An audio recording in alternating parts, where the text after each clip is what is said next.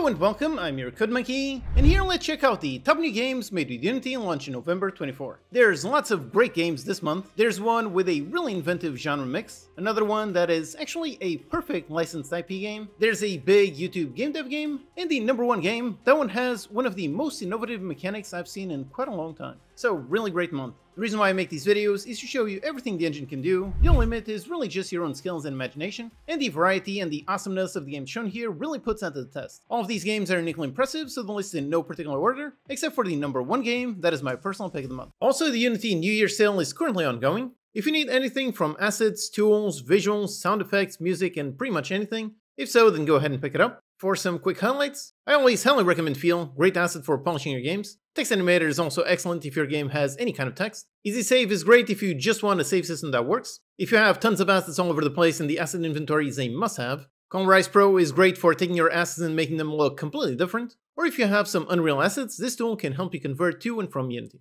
Check out everything on sale with a link in the description. Also stay up to date with my Game Dev Report newsletter. This is where I cover the latest game dev news and interesting articles that I come across every week. Things like this awesome free multiplayer Unity ebook, or how much is a Steam Daily Deal worth, learn the 2 paths you can take to do game dev, or how this Parker game made $750K in just 1 week. Check it out with a link in the description. Alright, so starting off with a game that has been in development publicly for over 3 years, it's Mind Over Magnet. This is the game made by Mark Brown from the channel Game Maker's Toolkit. Personally, I've really enjoyed following his journey over these past 3 years. You can go watch his entire developing series to see how the game was built and rebuilt from scratch. The game is a really nice puzzle platformer all about magnets, so you control a really cute robot character and then you have various magnet friends that will help you throughout this adventure. The puzzles are all very clever, all about clever use of the magnet to push buttons, magnetize areas, pull levers, and go over platforms. It has quite a lot of interesting puzzle mechanics. I think the game is extremely charming. Personally, I love the art style. The game also has an awesome feature that few games have nowadays. It's a developer commentary. So for me, normally I'm not really into puzzle platformers, but I'm actually curious to try this game out just to hear this commentary. The game is already a huge hit. It's got 800 very positive reviews. So clearly, all the time that he spent playtesting and refining the game, all of that was worth it. It's a great game, and it's really awesome to see indie devs succeed.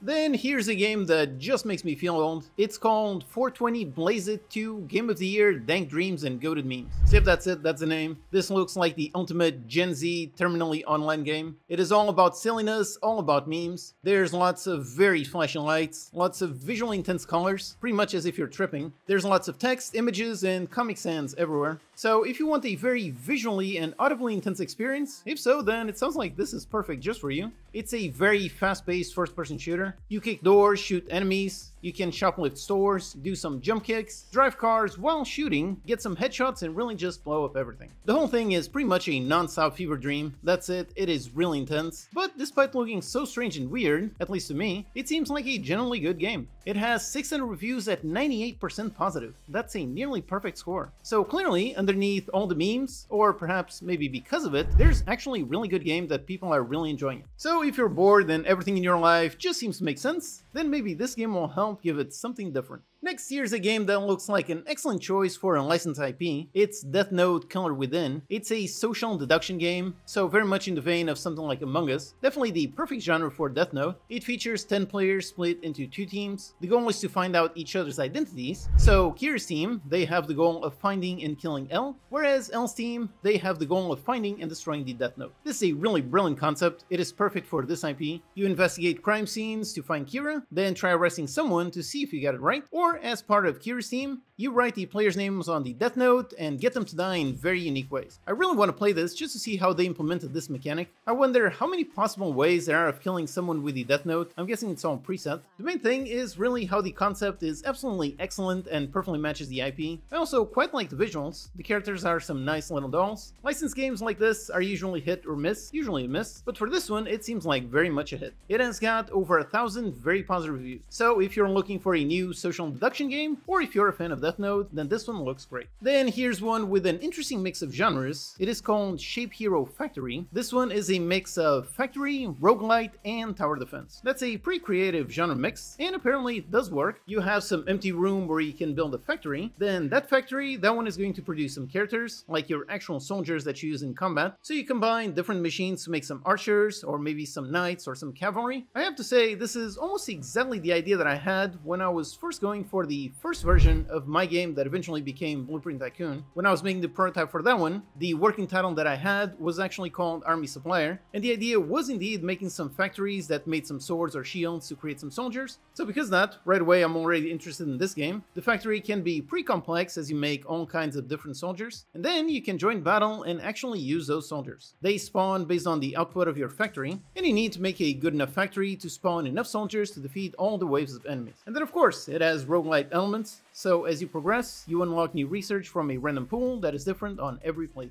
This one is a really clever mix of genres. Personally, I really like it. The game is out now in early access, it has a roadmap, and already has over 300 very positive reviews. I definitely would like to give this one a try, it seems like a great mix. Next, here's an interesting indie spin-off. It is Temptem Swarm. This is a spin-off of Temptem, a creature collector game. So on this one, Swarm, this one is all about taking those creatures and putting them in a vampire survivor's life. It actually sounds like a great idea for a spin-off. It makes perfect sense for different creatures to have different skills, which make the game quite varied. You can find and collect different temtems, you can unlock new abilities and try to defeat the bosses. Then, as you gather some experience, you also get to level up your temtem to make it more powerful, so you can actually evolve it into different levels. You can unleash some unstoppable ultimates to take out all your foes. The game has the usual mayhem you expect from this genre, so tons of enemies, tons of particle effects, just lots of chaos all around. You can play either solo or with up to 3 players. If you're a fan of the original game, then this looks like a great bit of fun to have with those familiar characters. The game is out now in early access with a pretty nice roadmap. It has got 850 very positive reviews, so people do seem to like it. Then if you're into Lovecraft, here is Menace from the Deep. It's a roguelike deck-building card game set in a dark world full of Lovecraftian creatures. Pick your deck from a giant pool of cards, engage in battles with all sorts of creatures, equip all kinds of items to grant you various abilities to aid you on your journey, then travel across this world and visit locations with some unique events, gather materials and build upgrades to make your next runs easier.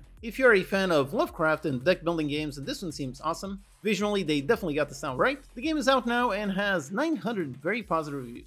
Then, if you're looking for some chaos in space, here is Void Crew. This one is a space co-op roguelite where you crew a spaceship and try to survive. You must individually do all sorts of tasks to keep the ship operating at full capacity. So for example, you have to stop leaks, you have to fix walls, otherwise you won't get sucked out. You can explore the unknown of the vastness of space. You can leave your spaceship and walk around, then engage in some battles with other ships. Again, all while making sure everyone actually does their tasks to survive. So one player mans the turrets, while another one actually pilots the ship. You can fabricate some munitions and scavenge for resources, then also pick up some loot to upgrade and improve both your ship and your character. Do all that as you explore the galaxy in this roguelite experience. Play with either 1 to 4 players in online co-op, so this one had actually been in early access for quite some time and just hit 1.0. People seem to really like it. Right now it has over 3,000 very positive reviews. So grab some friends or play with strangers and try to survive in the depths of space. Next, if you want to manage your own Dungeon Inn, then look at Dungeon Inn.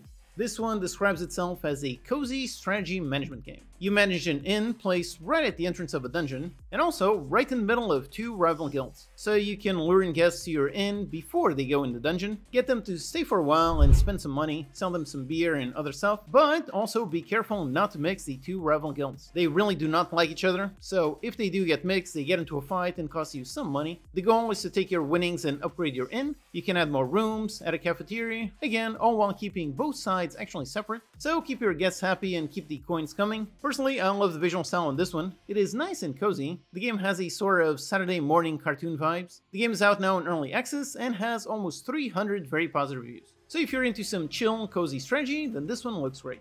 Then for something very meta, here we have Is This Game Trying to Kill Me? It's a mix of horror and first-person puzzling, so very much kind of like an escape room game. You are trapped inside a cabin deep in the forest. If you want freedom, then you have to play a game. But the game and the cabin are actually connected, so this is very much a case of if you die in the game, you die in real life. As you play through the game, strange things start happening in the cabin, so the goal is to play all the minigames and try to actually survive in real life. The game looks like it has a ton of variety, both in the cabin and the in-game world. Lots of puzzles, lots of mechanics, looks quite interesting. It seems to be doing quite well. Already has over 400 reviews at 96% positive. That's a great score. And at number 1 for my personal pick of the month, here we have a really cool unique one titled Gladio Mori. This one is a physics-driven multiplayer gladiator combat game. Personally, I love playing the game Tori Bash quite a long time ago. That was a fun game. So this one is kind of similar to that. It's got some really wonky physics, but it's real-time and has a lot more blood and some very interesting damage systems. You just grab a weapon and then try to defeat your opponent. If the weapon connects in any way, then it will deal damage, and damage will depend on what you actually connect with. If you hit a vital organ, you might deal enough damage to win. There are no health bars, so health is all about damage to muscles or vital organs. So if you get hit in the legs, you might lose the use of your legs, or even if you get hit somewhere that is not a vital organ, you might just bleed out, or if it's a vital organ, then it might just be instant. This is really all about perfect physics connection. It is not about fighting game hitboxes. The game features a ton of weapons, some huge two-handed ones. You've got sword and shields, double daggers, and a bunch more. Also has a ton of armor, and they behave as they should. So plate armor gives you more protection, but also exposes some parts. And perhaps the coolest feature of all, you can create your own actual moveset. So you create all your moves within a sort of animation editor. So you grab the handles of the IK joints, and then you move them around to create the animation. So basically, it's up to you to make sure you have a powerful strike or powerful block.